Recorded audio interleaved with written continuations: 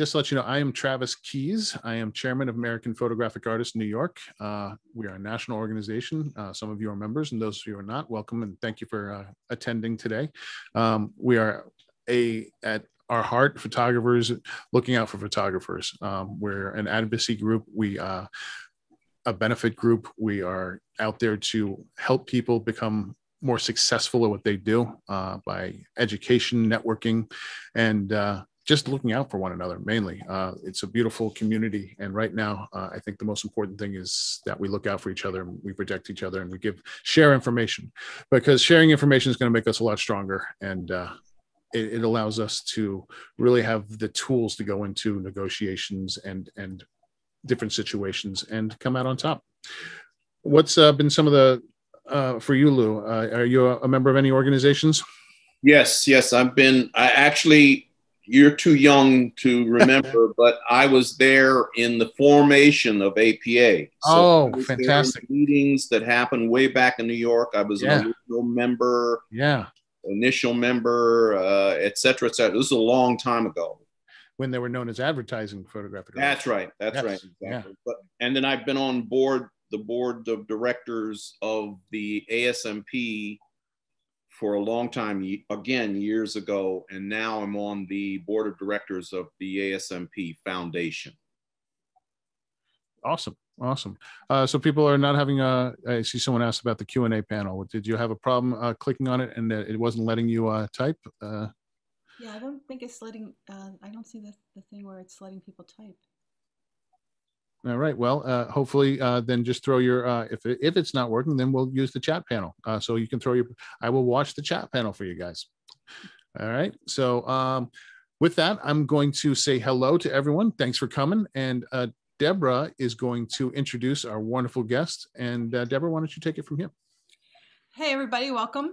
I first met Lou Jones many years ago when I was picture editor at Image Bank, which was, at the time, the world's largest stock photography agency. Now it's called Getty Images. But Lou Jones has had an eclectic career, and he's evolved from commercial to the personal. It spanned every format, film type, artistic movement, and technological change. He maintains a studio in Boston, Massachusetts, and he's photographed for Fortune 500 corporations, international companies, and local small businesses, including FedEx, Nike, and the Barr Foundation. He's completed assignments for magazines and publishers all over the world, such as Time, Life, National Geographic, Paris Match. He's initiated long-term projects on civil wars in Central America, on death row, the Olympic Games, and pregnancy, and produced multiple books. And now his most recent project is the panAFRICaproject that he's going to talk about a lot of tonight. The project itself, putting the project together and putting together a successful Kickstarter to fund it, and the production of the first volume will be a multi-volume book of books published, and the first one is out, and he's going to be talking all about that. So we're really honored that he's here today. So take it away, Lou. Q&A panel is working. Someone sent in a test, so it works fine. Okay. Well, thank you. This is a tremendous opportunity, you know, being able to put our photographs in front of such august crowd of people, my colleagues, my peers, is a tremendous effort. You know, not only the fact that I'm able to share something that's really ongoing, which is the panAFRICaproject, but a little bit of my career. And I'm gonna start there. I'm gonna start sharing screen. You don't need to see me. And I'm gonna go right away to some photographs. I'm gonna start way back, you know, on a log cabin. I was born in a log cabin in Illinois in the 1800s, but this is a website, and I'm gonna sort of go through. Let me see. Yes. So we're talking about images, commercial images for clients. You know, this is the kind of thing we have been known for, which we really do press These are huge assignments. This is in Anchorage, Alaska for FedEx a few years ago. And, you know, we bring lots and lots of lighting up to Anchorage, Alaska. They didn't have any. We had to rent it in Chicago. But we go, and the annual reports that we do, this is done for Aetna. This is the project we did as an annual report for a major agency here in Massachusetts. And it's the kind of thing that we became well known for, which was hopefully stretching the boundaries of what is considered commercial photography. And this client controlled this bridge. So I convinced them after signing my life away to let me up on the bridge, which was, I had to sign my life away, as I said. But you can see more and more of these kind of things. I'm going to go to a little bit of editorial. Deborah mentioned that I have worked for virtually every magazine that you can imagine.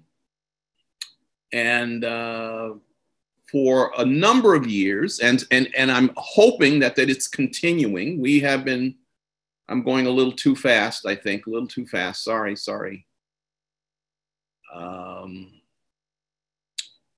But the idea, we have been continuing to photograph the Olympics. And this was not the first, but one of the first of the major, and it's been going on for well over 20 years. I've photographed as of now 13 Olympic Games. This was Brazil, this was Rio. And I learned a lot through this, talking about long-term projects. And I'm going to really go through a lot of material, and people can ask questions as they go, but I'm going to go through a lot of material as to how I went from commercial to doing these long-term projects. And the Olympics is not something that I could have planned 20 plus years ago. I started getting clients photographing the Olympics. And then as I got more and more Olympics, I realized that I had something, and I talk a lot to people about long-term, I had something where I could actually start to look at the body of work of several Olympics that I had photographed as a cohesive, continuing project that every 4 years, every 2 years, when you start to think about winter and summer, I do both winter and summer games. And so it became a major, and we exhibit the work, et cetera, et cetera. Let's see if I can go through a few others. This is part of a long-term project where I'm photographing construction. Now, lots of people photo, but we do it a lot differently. We're photographing really very close up all the time. We're spending a lot of time on construction sites. But I'm going to go to some, let's see. Yeah, let's go to something a little bit more eclectic. We started photographing, and I got the idea for what I thought a very short-term project, photographing men and women on death rows. I thought I would go and photograph 2 or 3 people and have a real body of work that was really compelling, really relevant. Started with an argument I had with my father over the death penalty when I was very, very, very young. And then it presented itself as a much larger thing as I got older and got the idea. Again, I thought it would start with just a few, but it took 6 years. It's impossible. And that's a lot of what we're going to talk about in terms of these long-term projects. It's impossible to photograph on death rows, on death row, period, plural, singular and plural. So it took a long time, and it took a lot of thinking and designing. And here's the 27 people over 6 years. Took another year to write the first book. There have been 2 editions of the book. And we photographed every one of them face to face. They call it contact visits, which we were told by several of the prisons that you couldn't do. You had to photograph, if they were going to allow us in at all, we had to photograph through some kind of barrier, wire mesh, glass, et cetera, but every one of these people. So we ended up in Lincoln, Nebraska. I claimed that I hold the Guinness Book of World Records for holding my breath. Me and my assistant got up early in the morning, and I held my breath driving from the motel to the prison for the first time. I'd been in prisons often, but I'd never been on a course on death row. Couldn't believe how long it took us to get permission from this man to get into the prison. And I held my breath for the drive there, going through security, the entire time I photographed him, and driving back to the motel that we were staying at. So I think I held the Guinness Book of World Records. We photographed all 27 face to face, and we solved a lot of problems of how to get in, making the project really compelling in terms of never lying. I have other people who have gone into prisons and talked to prisoners, but almost invariably they lie to the prisoner, and they're compelled, I guess they think so, because they have a deadline. They have to be on the news at 11 o'clock that night. We had the, I won't say convenience, but we had the luxury of not having a deadline. It was a personal project, so we were able to delve into this in ways. I'm going to go back to some of the other. We photographed men and women. This is one of 2 women that we photographed. She was able to negotiate herself off of death row. And very, very, very compelling story about what she did in order to get herself onto, and there are very, very few women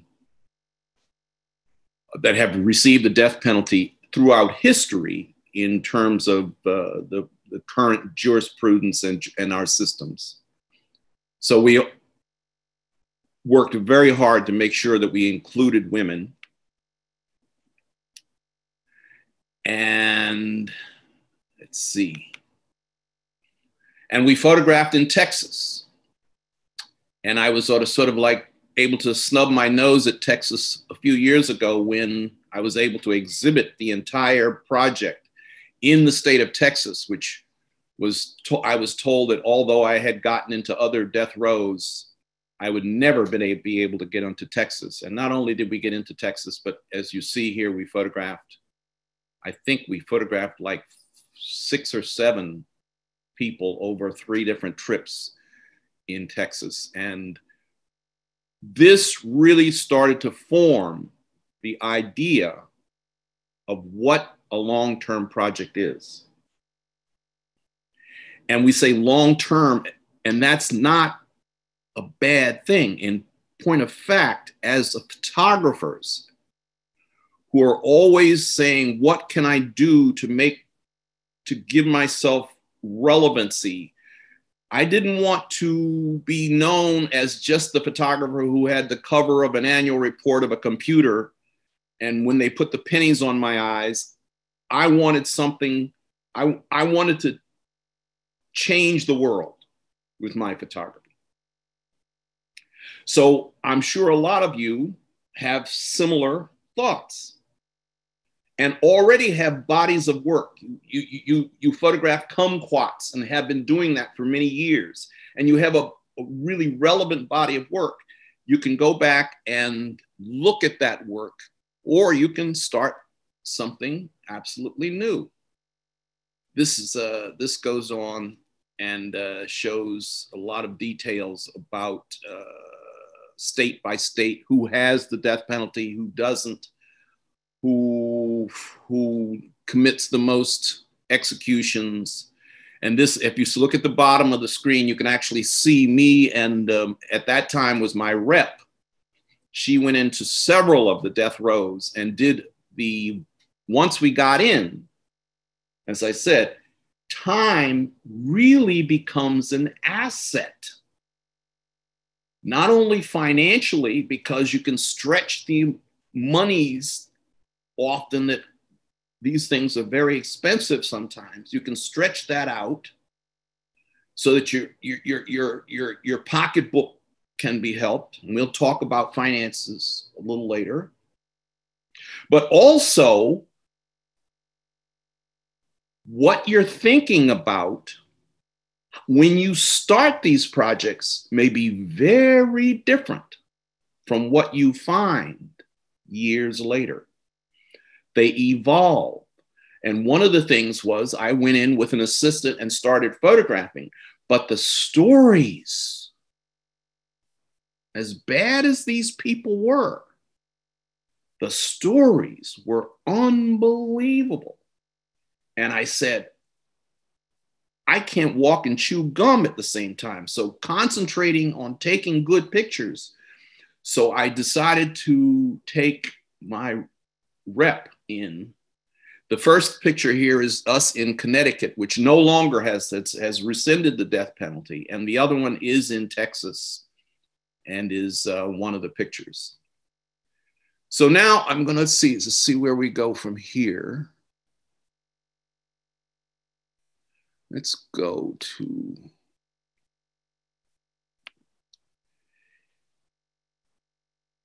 let's see. Okay, and this is a long-term project that I convinced a client to fund, which is photographing on construction sites. And the client pays me to do this on a regular basis and pays for the website. And it resulted in exhibitions and a book at the end of the first project. And this is the second project. So you can see, this was the first photograph after they were allowed us back onto the site covered. But you can see the kind of photography. But this was really a client-based project, which has really become very, very, very, very nice. Okay, let's go to,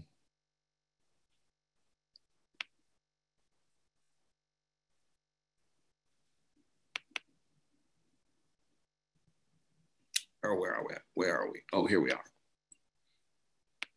To the one that Deborah talked about. And this is panAFRICaproject.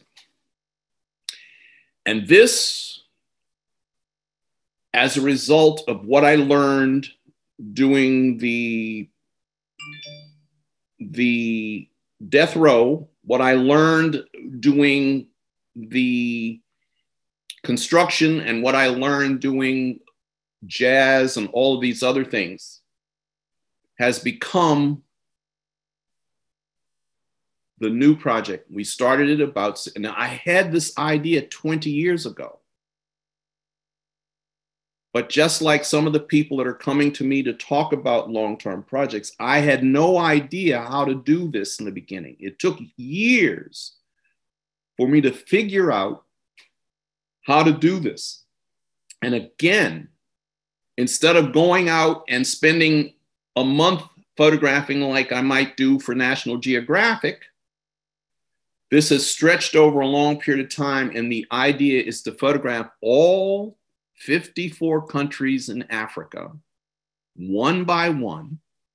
We go for extended periods of time, and we're trying to dispel the misconceptions of what we are taught in school, what our media tells us about what's going on in Africa, which is always neo-colonial, negative, terrible, terrible news. It's really a way of trying to control the message that's coming out of Africa in order to repress what's going on there. And so this is us trying to photograph the progress, the contemporary life, modern day life in Africa.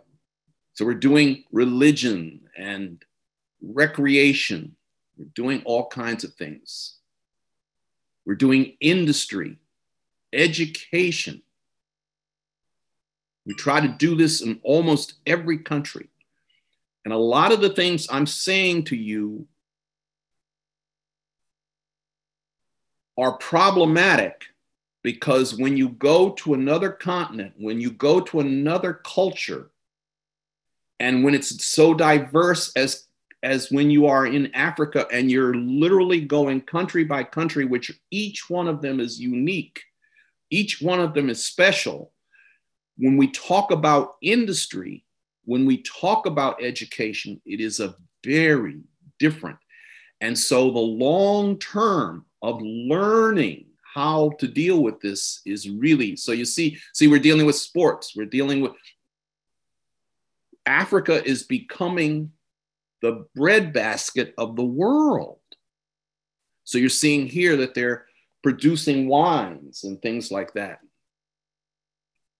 So we've created this website, which we use as not only a marketing tool, but also a vehicle for being able to talk to people that we're trying to insinuate ourselves into their lives.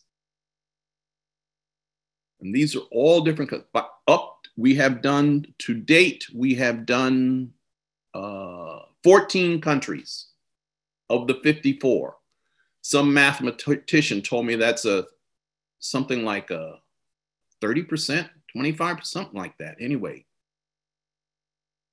they're the fastest growing economies. And we're trying to bring this kind of information so that the schools that taught me that everything there was primitive, everything there was negative, we're trying to show their economies, what they're doing. All right, I'm gonna go back up here and deal with this. So we've created, so you can see here, this is the map we've got. We're gonna go to the bigger map. And we're talking to people about where we are.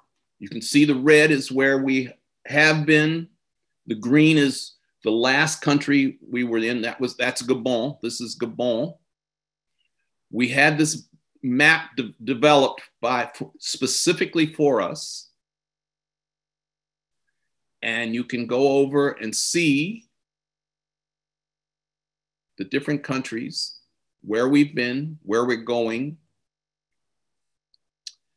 and we're listing it. So if you go, let's see, how does this work? Each country that we've been to has its own page.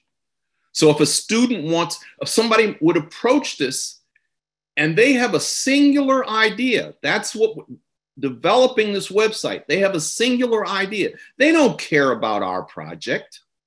You don't care about our project. But if you wanted to know something about a specific topic, about a specific country, you can go and you can see images from Ghana. We've developed our own maps.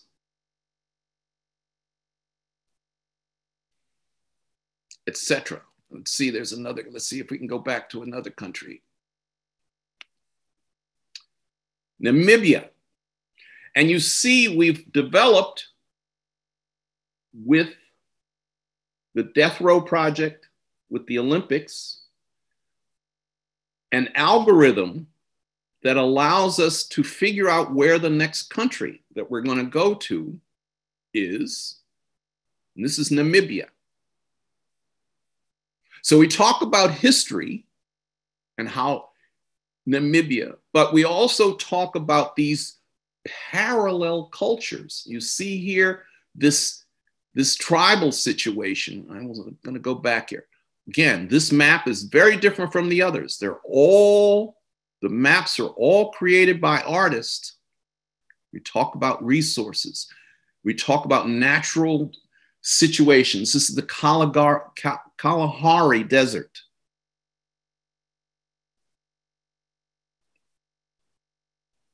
This is commerce. This is a grocery store and at the same time, this parallel thing that we know, downtown, in this particular case, Namibia, Windhoek is the name of the capital, looks just like downtown Cleveland.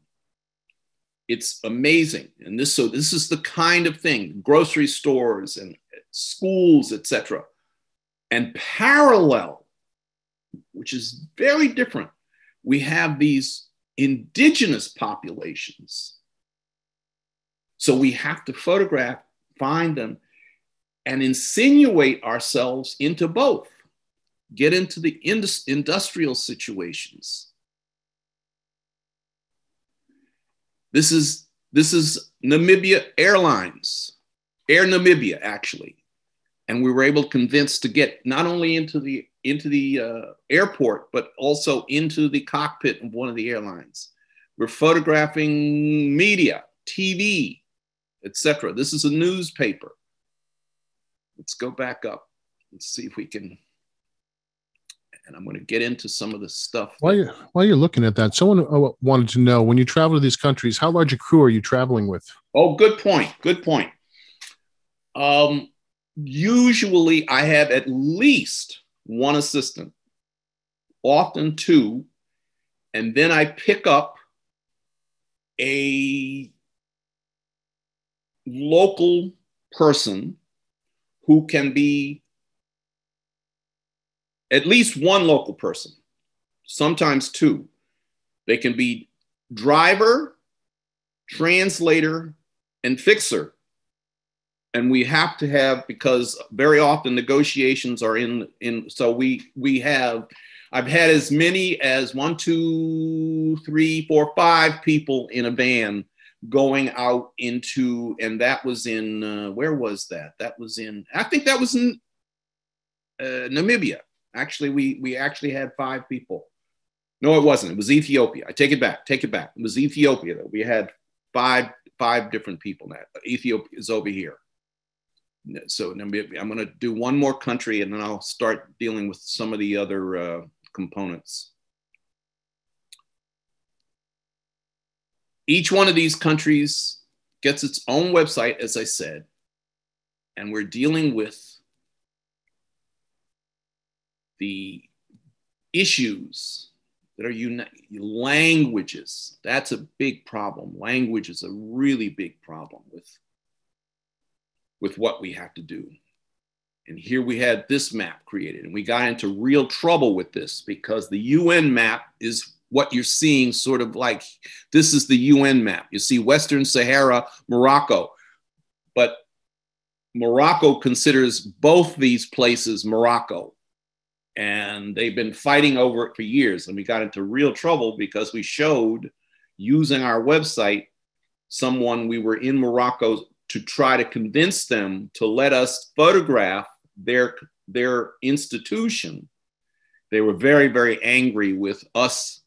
So we're dealing with a lot of these kinds of very complex cultural issues. Hospitals. We're photographing the unique situation, which we have in this country to some degree, but in Africa, it is really traditional medicines, holistic medicines, witch doctory are sometimes more important to the populations than our traditional, our contemporary. So we photographed in lots and lots of hospitals. And then we have these these portfolios. Each country has a portfolio. So someone can go to the website and look at the portfolio, and it's searchable. They can go and see other pictures that you don't even see here. So if you want to find healthcare, we had a woman who came to us and really stretched us out recently, who wanted to look at just women's healthcare, not in a country, but in all countries. So we had to pay someone to develop that software for us, but we're photographing in hospitals. This is a major hospital I believe it's in Casablanca. This is a university, physics department at a university. And we're going in it and we're taking lighting. So we're shooting. I wrote a book years ago on speed lights. So I'm traveling now. I'm teaching a workshop, online workshop, this for professional photographers of America this weekend on speed lights. But we carry a fairly large kit of speed lights. Let's see if we do a lot of, here we go. So this is Casablanca. So we're convincing hotels and big places to let us up on the roof during days to be able to give people an overview of what it looks like and things like that. And I'm gonna go back and see if we can get back. Back.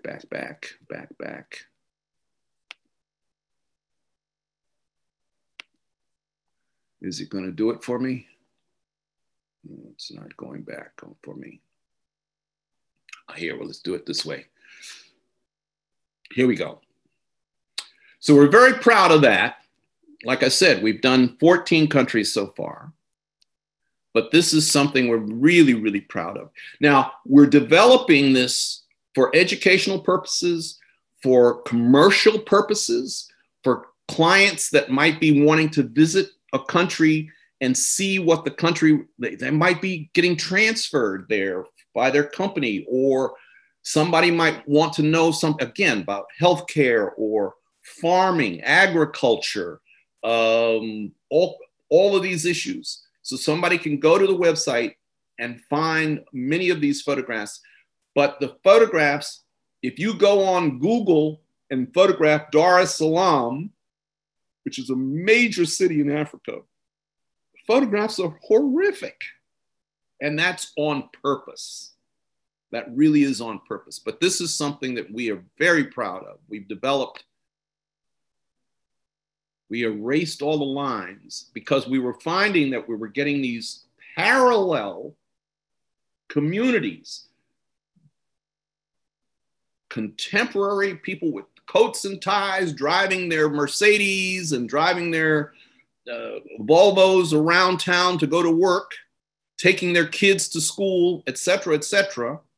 But at the same time, we had these indigenous populations, what we used to call tribes, that were, by all educational uses, we say in the United States, this is primitive.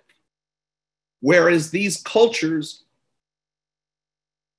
are maintaining these traditional ways of life on purpose to continue the way that their cultures have grown up for hundreds of years, so that they're two parallel situations. So we decided that since colonial lines were dividing this up into 54 countries, we got rid of all the lines. So we went back and up in Morocco and Algeria, we've got the Berbers. We have photographed these different tribes. You see the Ashanti down here in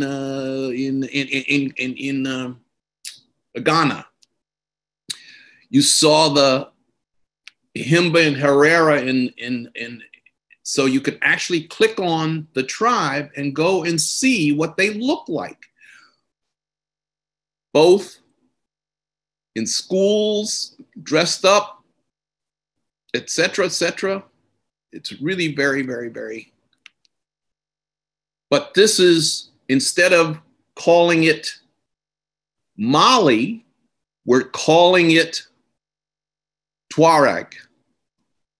And we go places like, instead of calling it Tanzania, you can actually see what the Maasai tribe looks like, etc. Now, Deborah wanted me to talk about how we're funding a lot of this. I'm going to go back.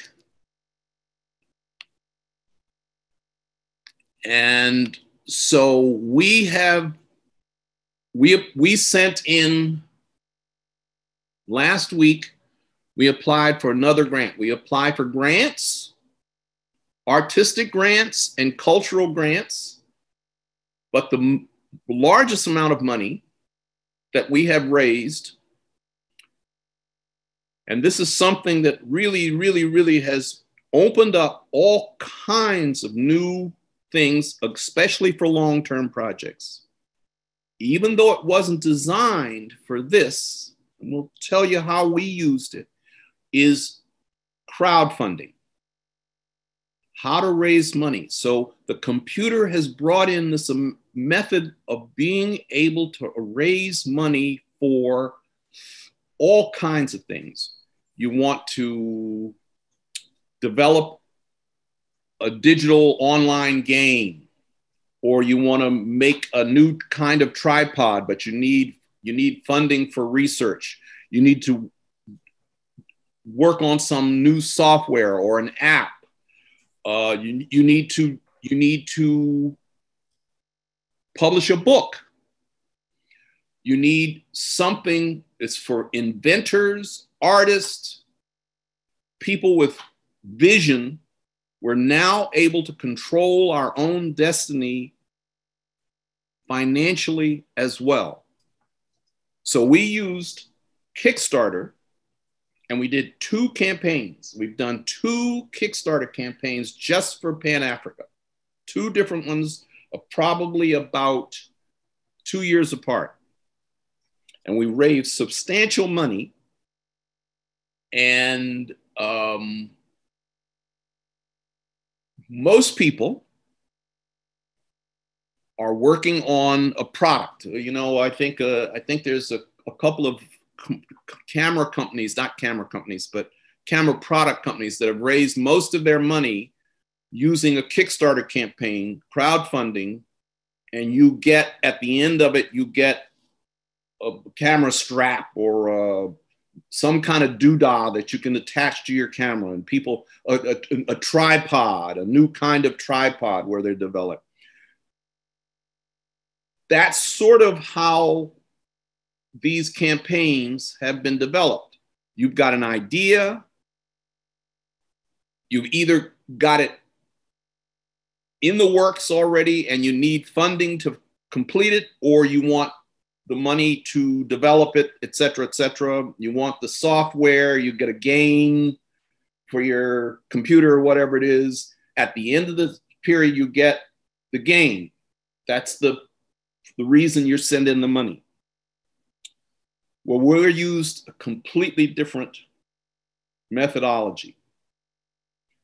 We needed to raise money, but the money was needed to take a trip, to actually fund a trip. Actually, we funded 3 trips now with Kickstarter. And we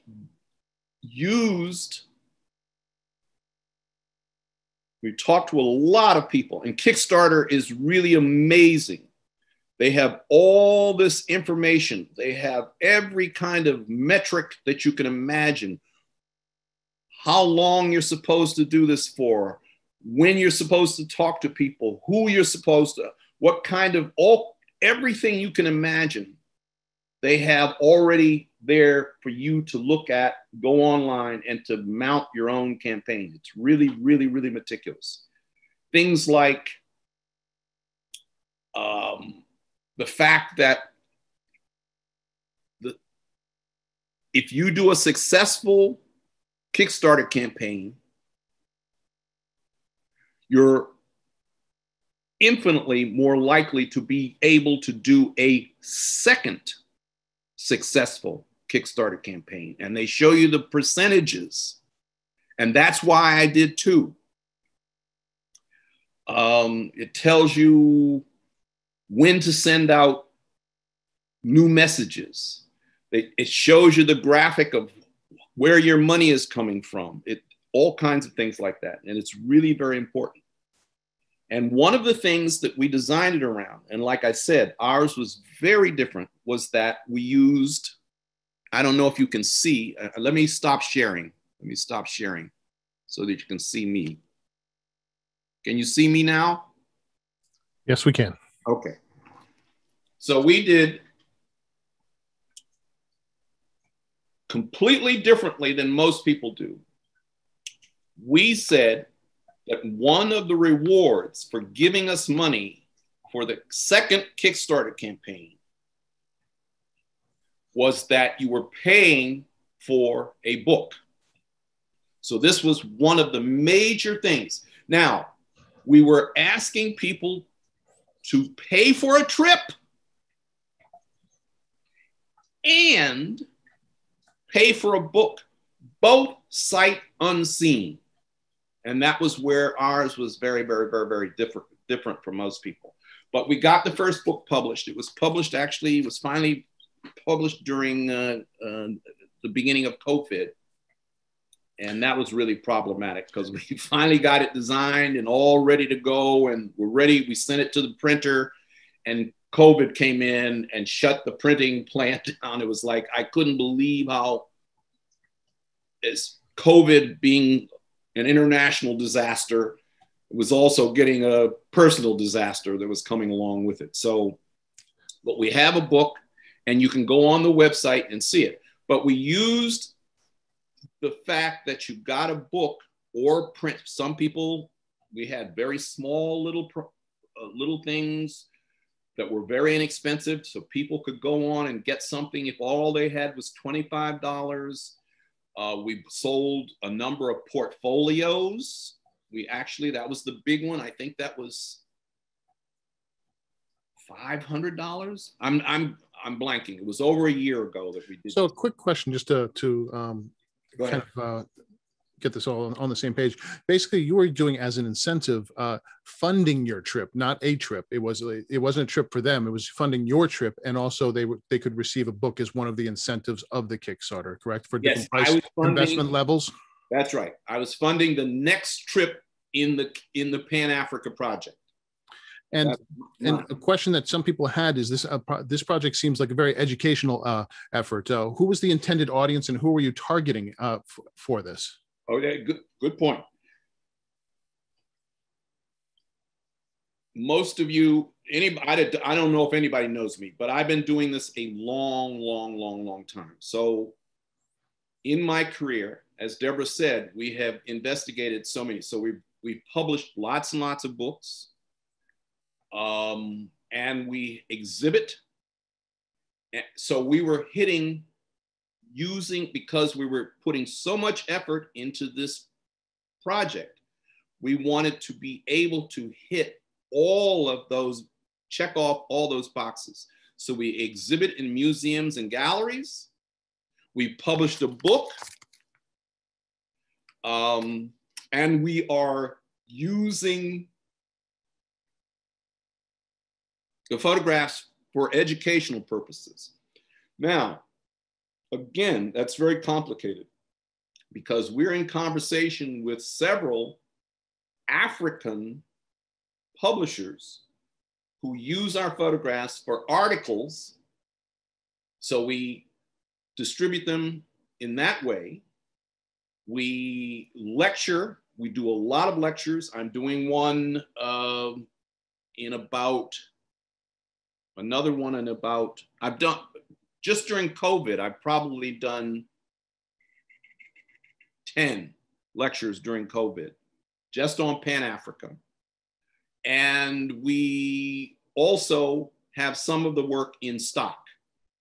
So we're actually trying to make the project self-sustainable, if that makes any sense. In order to be able to do this, we are using the Kickstarters, crowdfunding to support it during the middle eras. And then we're hoping to use that device. We're writing a grant right now in order to be able to utilize the fact that this is an ongoing project. We're not going to this grantee to say, hey, give me a lot of money, sight unseen. This project is ongoing, it's viable, we have it going, you can see the results, and it's a known commodity. What we need to do is to be able to have your money to expand it, to give it a farther and farther reach. Did I answer any of your questions with that? No, absolutely. And I think one of the things that I'm curious about, I'm sure some of the other people are, is where does it really start, especially on this project? Where was the inception or the kickoff idea? Was it something that you had, or they came to you, or where does it actually, like, this is a huge project, and was it something like, I want to do this, or you went to and met with people, or they approached you? And when you're launching your first Kickstarter, where do you get the incentives and the ideas to launch something like that? And the idea, is it like, say the book, it's like, are you launching the book at a certain price? Is it limited? Is it, can you buy it after the fact that for more money? It's like, what are how from the inception, where does it start, and how do you get into those kind of details? So you ask a lot of very good questions. One of the things, I'll start with the book. Yeah. The book was an incentive to get people to pay, but we overprinted. Relatively small run. I think probably only a couple of thousand copies. All right. So it's an expensive book. The book was a certain price on Kickstarter, and we are holding that price solid. At some juncture, we may drop it a little bit, but it will more than likely go up a little bit. All right. In order to make sure that people who were Kickstarter don't are not being shortchanged later down. Okay, this is all stuff that we had to calculate. So the book is, and we are selling the book now. You can go on the website. First thing you see is, and there's books sitting over there that I have got to take to the post office tomorrow. All right. So we're selling the books in order to pay for future trips. And that was always the intent. So it wasn't just a limited edition. So the book was, back in the day when I used to do the books just for publishers, it's pre-sold. They call that pre-sales. So the book was paid for before the first page was printed. The book was paid for. I didn't have to sell another book. All right. So, but we overprinted in order to be able to have an ongoing, and also to provide us with the volume. Again, the thinking was, people were saying, oh, are you going to do a book? You're going to do a book?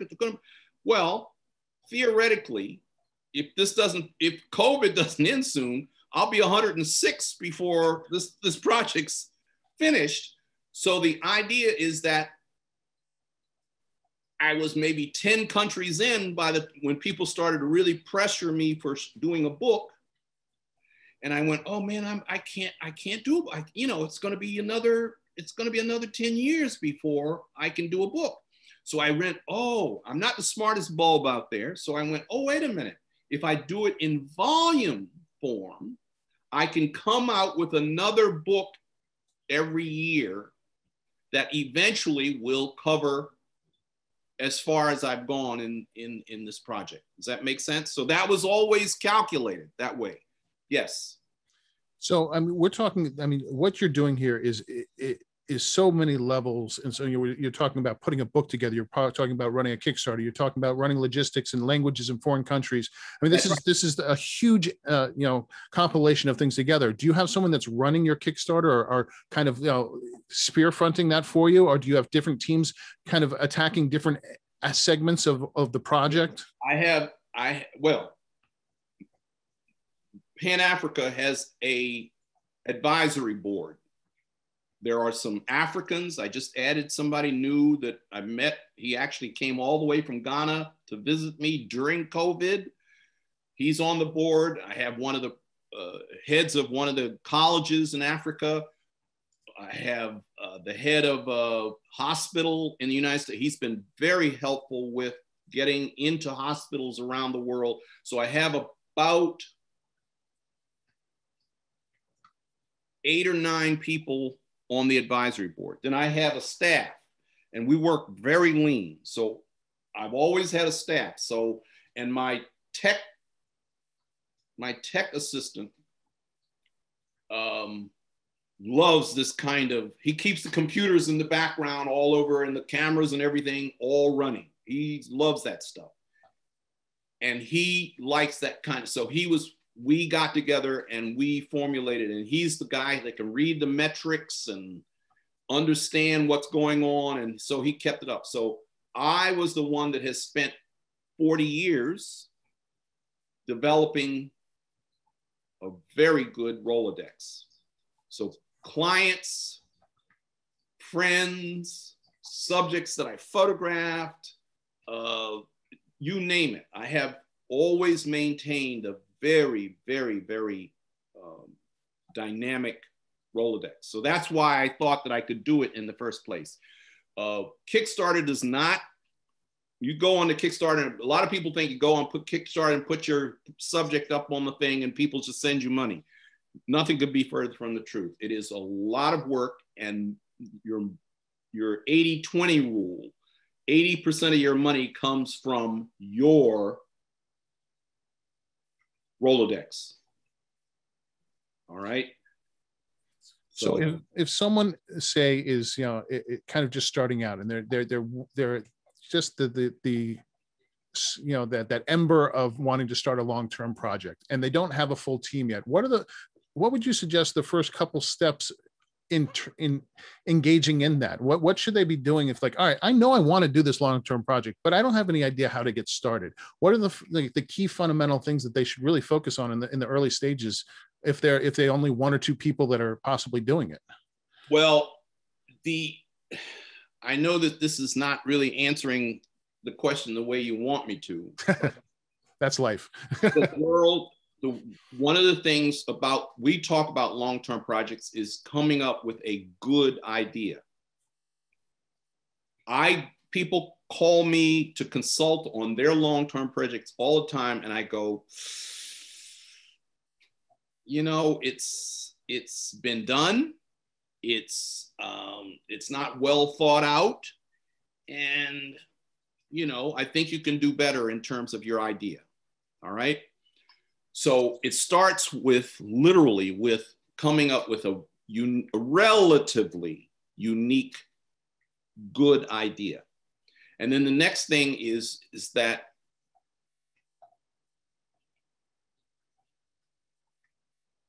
the world, unfortunately, wants you to compartmentalize it so well. And so if you think these grandiose ideas, you need to really focus down on what it is that you do well, because you're going to do this for a while. Even if it's only a month, but if it's going to take a year or 2 or whatever, you've got to really, really like the project in order to be able to. And then, now I'm lying because I just said compartmentalize. Whereas we've been doing these projects long enough that we are trying to expand. I'm lying, but the first few major projects really had a very focused, idea. Shooting the Olympics.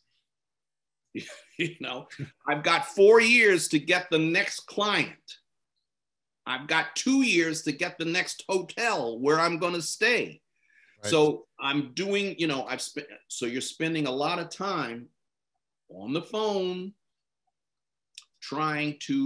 there's a lot of research that goes into this. You can't believe the number of phone calls and emails I send out but because we've been doing this for so long, we can start to put all these little extra things about we need to engage the African continent in the work that we are doing. It's not just for Americans, it's for when we get off the plane in a new country in Africa and we tell people what we're trying to do, they get it right away because they know that their PR is horrible. They've been fighting it for generations. They know how horrible Western media treats them. So as soon as so I'm engaged, but I want them to also benefit from the photographs, from the being able to use. So I've done a number of lectures over there. I've lectured to business schools, to regular classrooms, and all kinds of things. It's really, and they get it right away, you know. So they say, hey, can you teach a class for us? You know, so I'll go and I'm like, I don't want to do that, but it's really giving back. This is what it's all about. This kind of communication. Yeah. We never really kind of got to this answer actually. For this major idea, the Pan-Africa Project, what was the inception of the idea? Was it you or was it someone coming to you? And how much did it change? And is there an end game? We'll start with the inception. I'll start with the first part. Where did the inception? Yeah. I was reading, and the closest I can come to, I think I was reading a New York Times newspaper article. This is 20 years ago, almost 20 years ago,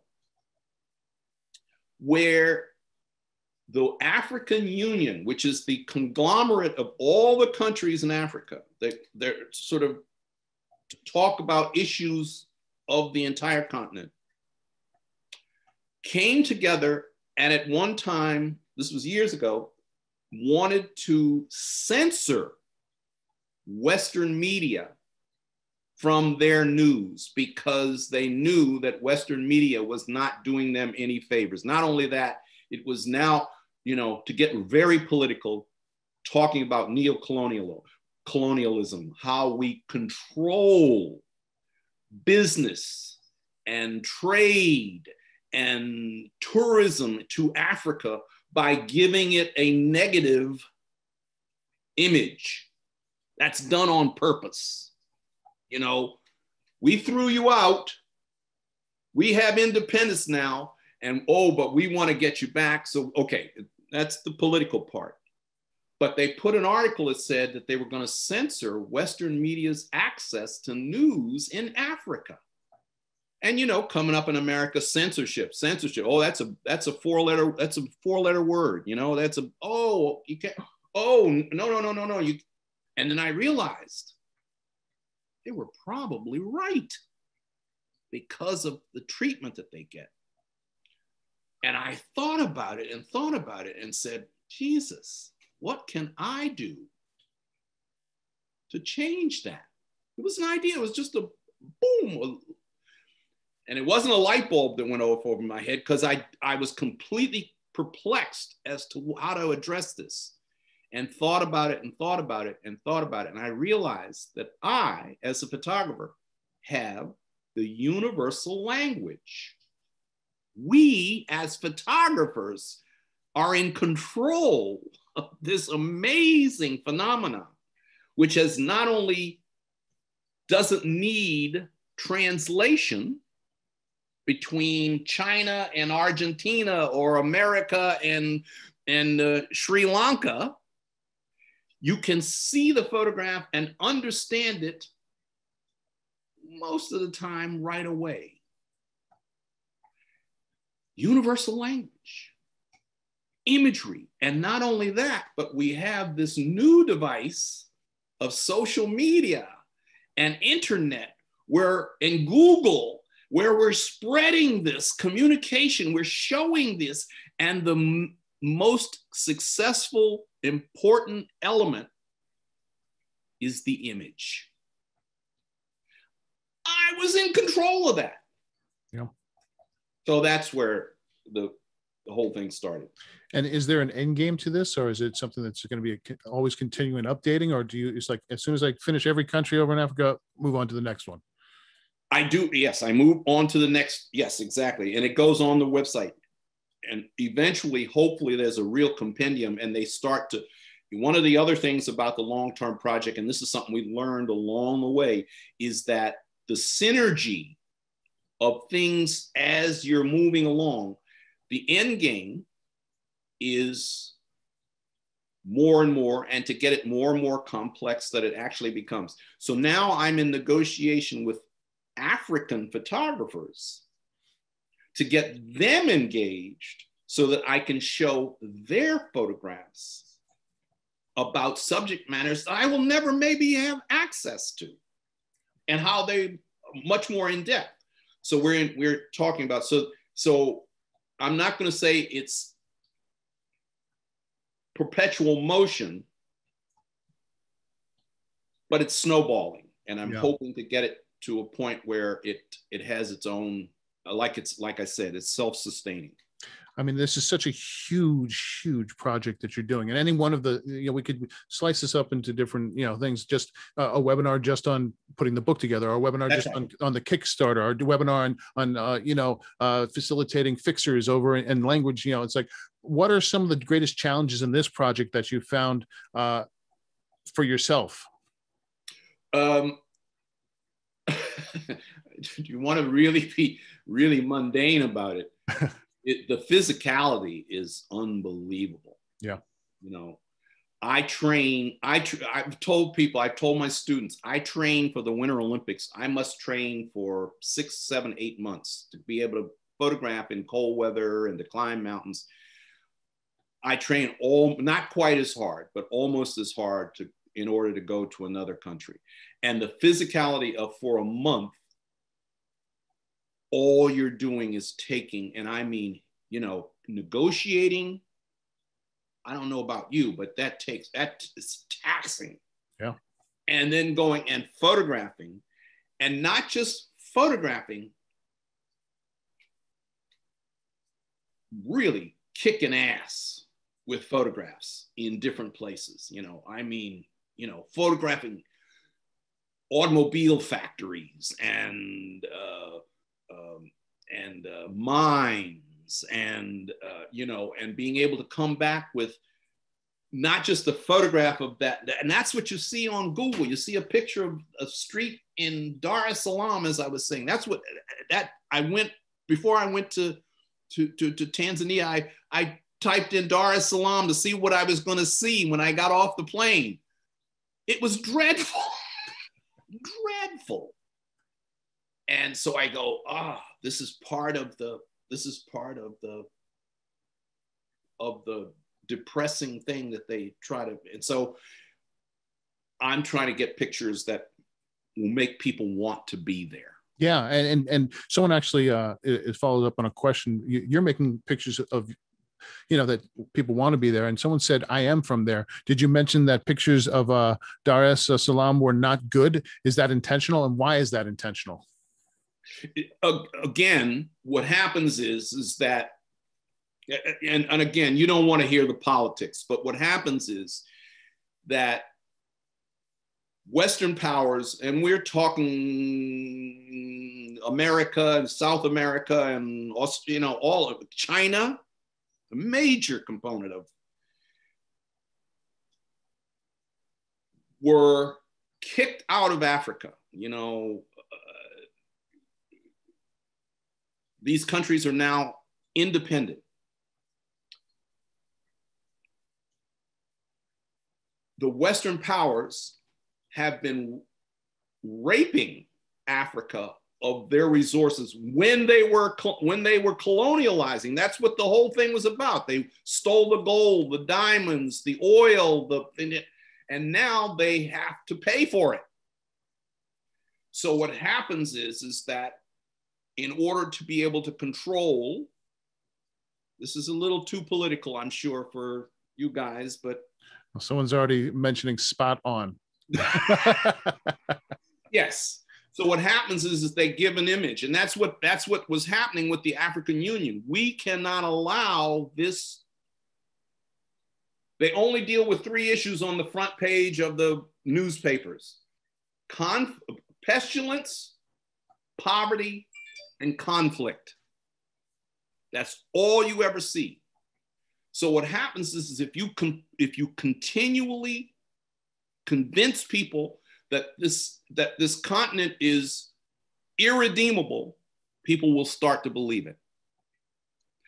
Somebody gave me the best line. This was quite a while ago, but somebody gave me the best line.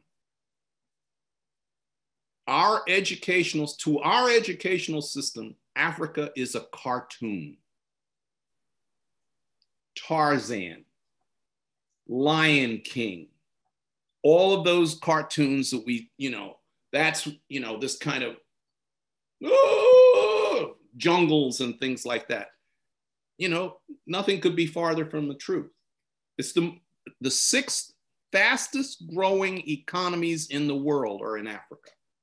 Someone had asked the question, why such a commercial romantic outlook on Africa? And for me, romantic? Yeah, they said commercial, but I want to add to that is like commercial. Yeah, that's so I want maybe so the person can clarify that, but I think, well, why not a romantic outlook? What is it like? I've been all over the world and I've traveled all over the world. Africa, I've only been there once for 10 days, and it was one of the most incredible places I've ever been in my life. There's nothing that has ever duplicated something like that. And for you to have this repetitive connection and now, serious community and roots and people there, what is it like for you every time you go there, and what does it mean to you?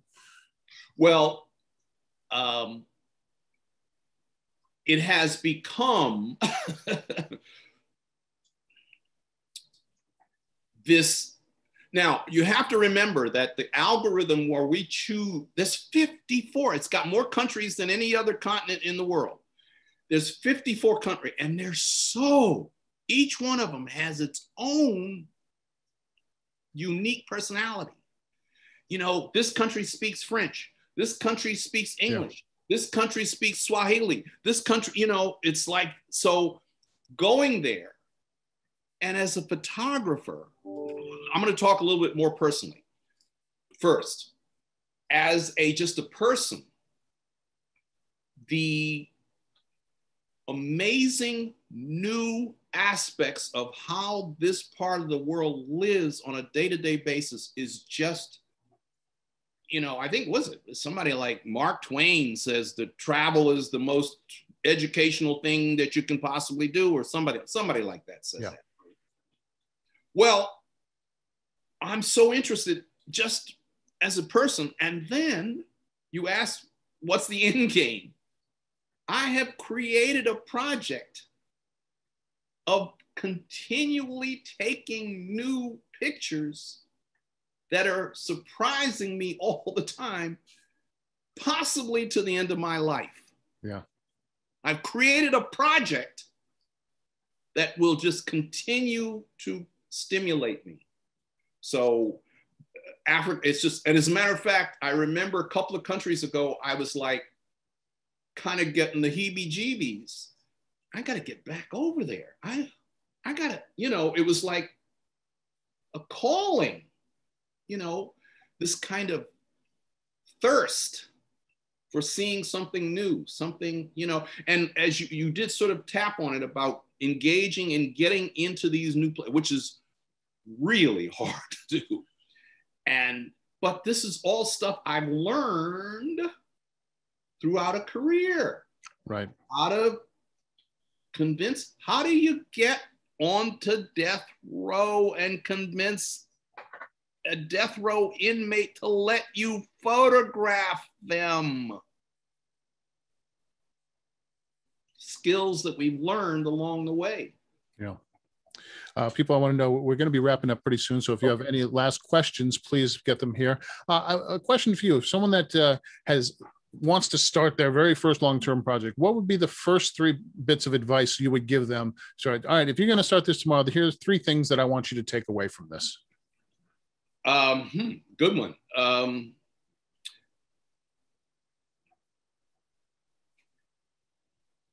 The first one is do it. I know that's a stupid thing, but fear is the most destructive element to an artist and a photographer. And the fear can come in all different forms. The fear comes in, I've got to go to Africa and I'm afraid of, are people going to eat me, or are people going to kidnap me? I had a guy who I mentored, was talking about, oh, they're going to kidnap me. I'm like, what? Where did you get that? So fear of taking pictures of a new culture where you don't know what, fear of what you're going to eat. I've had people say, I can't go because I can't speak the language. Fear. Yeah. Fear. You can't. Okay. The second is you can't bundle, and this is a big thing that we do in this country. You can't bundle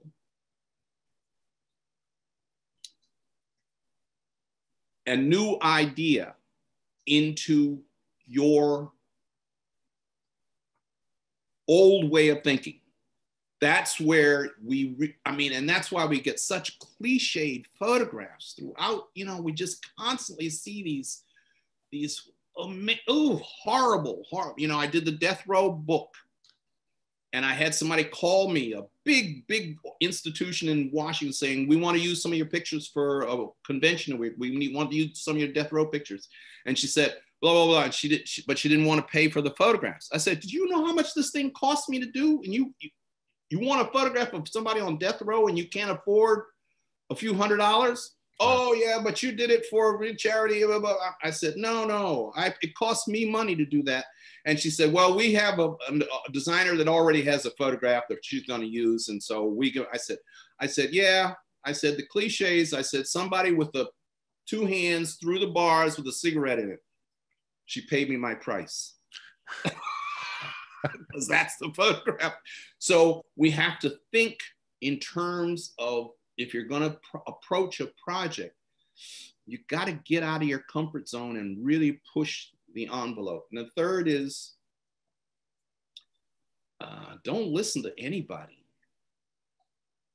Naysayers. Why are you doing that? Why are you going over there? Why are you starting that? Nobody wants to hear about that. People, you can't believe the negative. I got an email today from somebody this morning. He said, where are you going to go next? I talked to him a couple of days ago. I said, I think I'm going to the Democratic Republic of the Congo. He sent me something about an Italian attaché being kidnapped and killed. I just went, that's the crap they put on the front page every day. That's the crap, he's saying, you can't go there. Ebola, that kind of stuff. So how do you do your research? Because obviously when you're doing, you talked about how even, several hundred miles is going to be a completely different experience. And the project can really be make it or break it just on finding a fixer. A fixer can be, right. You're in on the language and make things happen that would never happen. And you've been doing this long enough that I'm sure you're using, resources and calls and who but how do you initially start making these calls and locating the right people to do the job?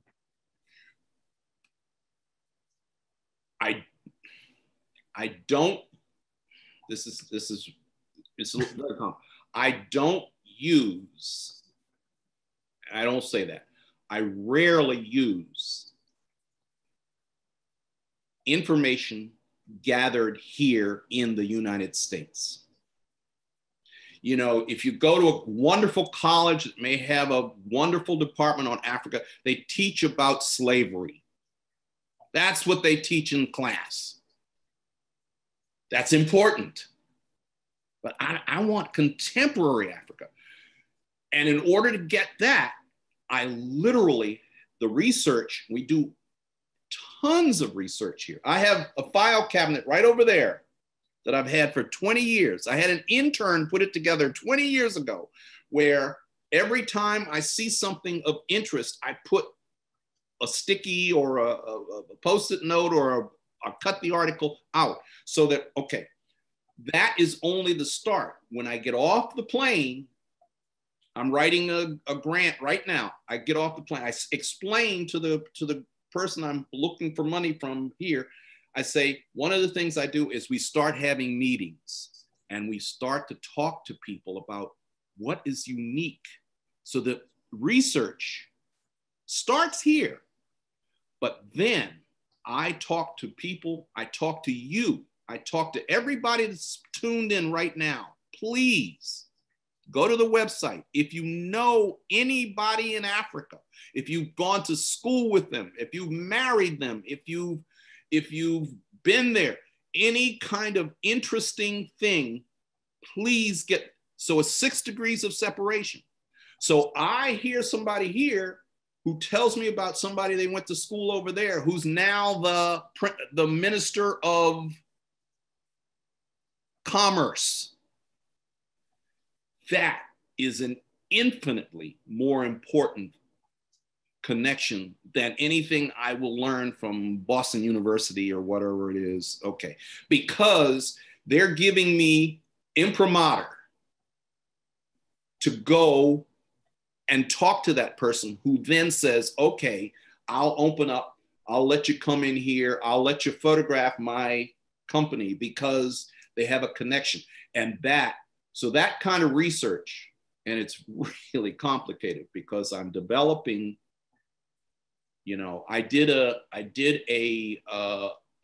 phosphate is one of the biggest products of Morocco. It's one of the biggest, so I wanted to photograph phosphate. Morocco supplies the rest of the world with phosphate. Who the hell even knows what phosphate is? I call my alumni association to find from college, because I wanted to find out who's working in phosphate and what the hell it is. And they were like, got over there, first person that somebody told me about in phosphate, boom. They could tell me what it was, who to talk to, how to get into the place, boop, boop, boop, boop, boop, boop. So much of our research has to be done. Yeah, it's when you have this much information and research and everything that goes into it and all the logistics, how do you stay organized? I mean, how are you personally staying organized in all of this? It's a sort of a fun, like the simplest way is that I have a file, a manila, those old fashioned, put it in the, Yep. And I just cut out an article and put it. And then I start, every country has an enormous file on the computer. And we talk about, like I said, the biggest products, because Westerners need a structure. That's another breakdown in communication between there and here. People say, well, what are you going to do? And so I have to say, well, I'm photographing all aspects. Well, they say, no. We need to know exactly. This other grant wants to know a weekly schedule. Like, but anyway, they want to see industry, medicine, culture, media, sports. All of those things are totally Western constructs. So the language changes over there. So the research and all of that becomes a whole, I have to talk. I'll tell you a quick story before you cut me off and everything. I was in Burkina Faso, and I had been in the capital, which is a Jeopardy question. Ouagadougou is the capital of Burkina Faso. And I had been photographing, and people had been really good to me and taking me around. And I said, okay, now we need to get out of Burkina Faso. Where is the most, so somebody says, oh, you got to go to Bobo.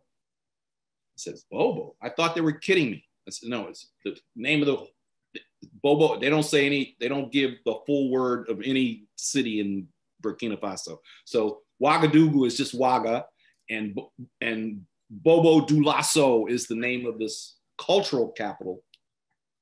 And I said, okay, how do we get there? Oh, we can, and I said, how far away is it? I was a physicist in school, so I know the theory of relativity. So somebody answered, oh, it's about 6 hours, not kilometers. I said, okay, I can, 6 hours, we can do that. And I said, okay, which way?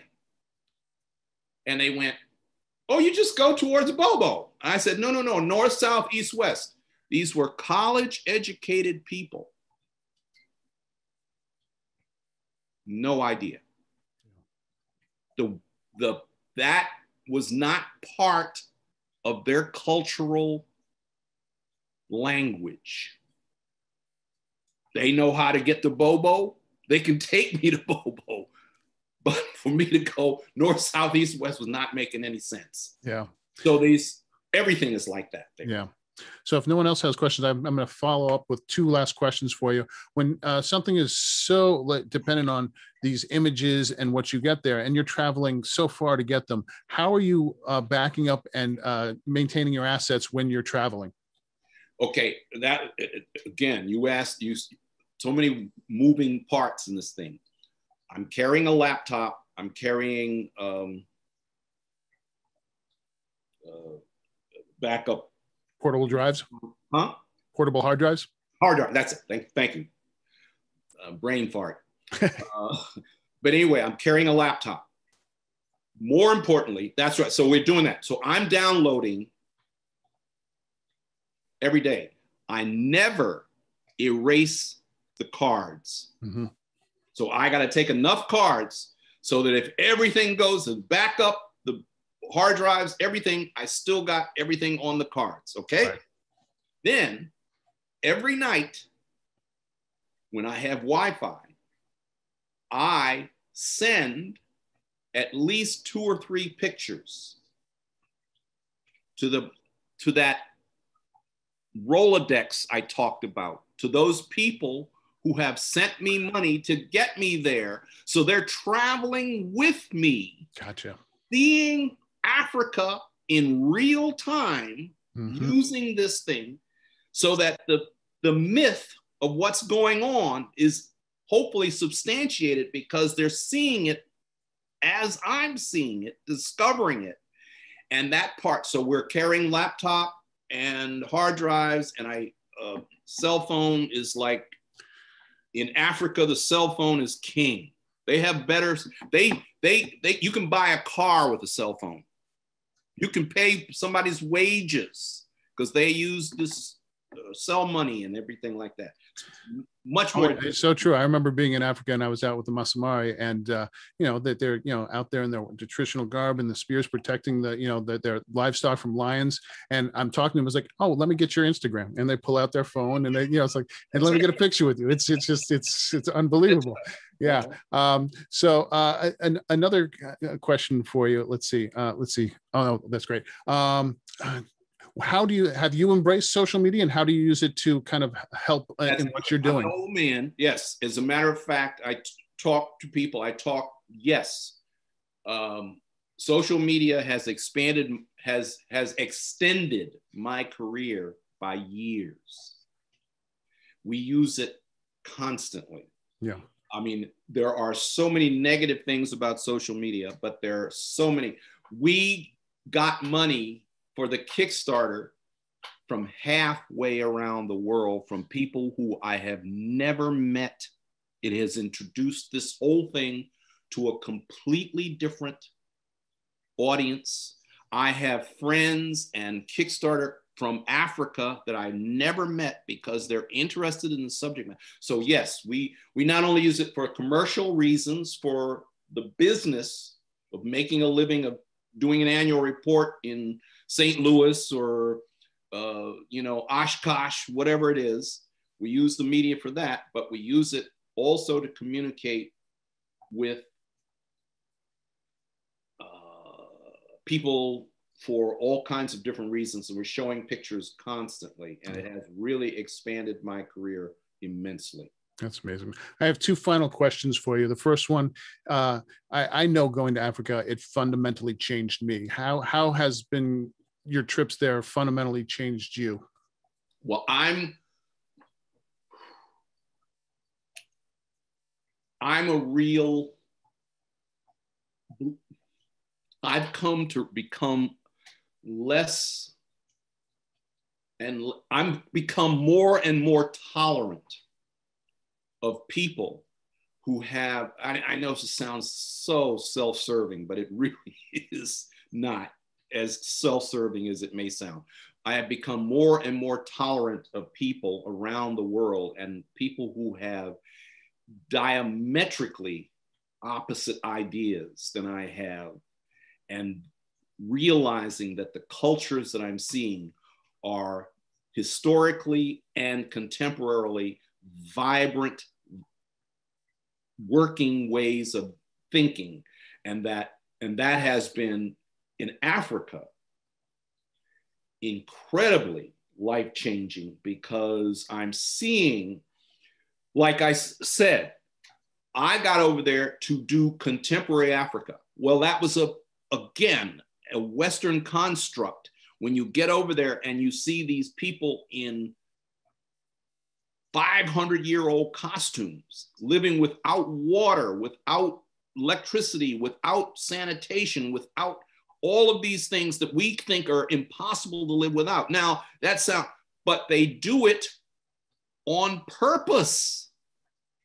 They're, you know, and you go, so that was such, I just remember I walked into a appliance store, refrigerators and stoves and stuff, and this woman came to try to sell me a stove or whatever it was. I had my cameras hanging all over, and she just turned to me and she said, "What tribe are you?" And I realized I was in a different world, and I just thought that was the best in the world. So here's a question, my final question to you, which I love to ask to my fellow soulmates in photography, because you have chosen this as your profession. And I think all of us as photographers do it for many different reasons. So on the most personal level, what is photography to you?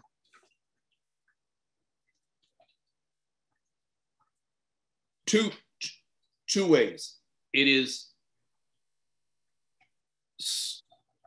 as close as I have ever found to satisfying the eternal lust for new ideas and knowledge and experiences. I mean, photography puts me there. I've got to climb to the top of the construction crane to take a photograph, and I can see the world. I've got to go halfway around the world. Photography is different from all other art forms because you gotta be there. You gotta go to Alaska to get coal to shoot polar bears. You gotta get shot at in wars to see those experiences, learning what other people are experiencing. And the other is, I can't tell you how much I love making art. And photography allows me to do it thousands of times a day at 125th of a second.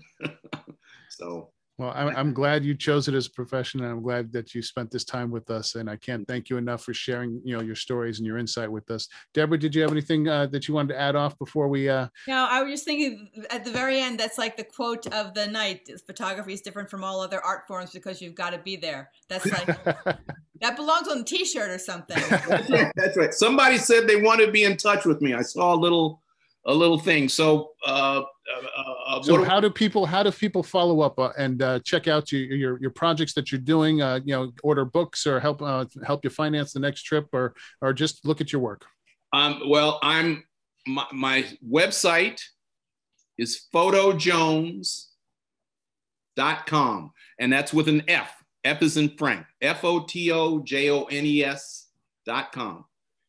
Then I'm panAFRICAproject, one word, panAFRICAproject, one word, .org. And my email address, just like my website, is photojones, FOTOJONES at AOL, I'm an old man.com. leave out the old man part, but you understand.